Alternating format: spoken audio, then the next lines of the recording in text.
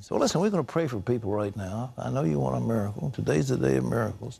Robert, who lived in Eatonton, Georgia, had a wart in his foot, and it became very painful. The podiatrist said you ought to have that surgically removed. He was watching the program one day, and Wendy, you said somebody with a fungus problem in your feet, God is touching you right now.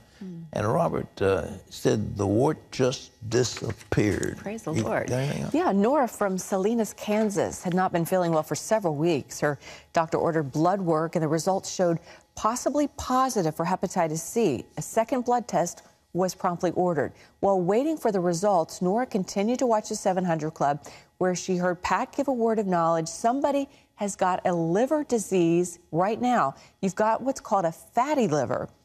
God has just healed that liver. He's straightening it out. The liver will get the toxins out of your body as it should, and you'll feel like a jolt of energy right now as we're speaking. Nora immediately claimed that healing, felt heat pass through her body. A few days later, her second blood test was negative for hepatitis C. Praise God. That's amazing. Folks, we want to pray for you. Listen, God Almighty can do anything.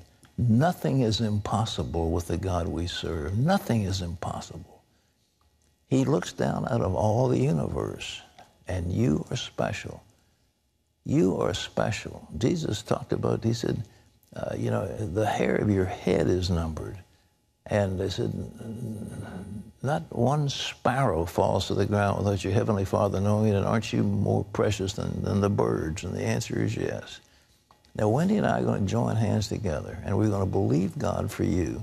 Would you please just believe God with us, whatever the problem is?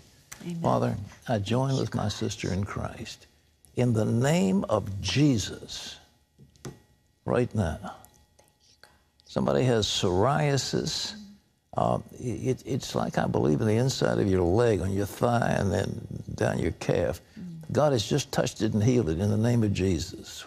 God is touching feet right now. If you've got anything going on with your feet or your toes, God is healing feet right now. Claim it and receive that healing in Jesus' name. Thank you, God. As a woman, you're crying inside. You've really been abused. People, I mean, you're in an abusive relationship, and God is going to set you free. He's going to set you free. He's heard your prayer, and miracles are getting ready to happen in your life. Is it Norma? Is that your name? I don't know. But you take that. Thank you, Lord. There's someone with like a chronic heartburn. It's keeping you up at night. You've had it for a long time. God is touching you right now. You are going to be feeling amazingly different.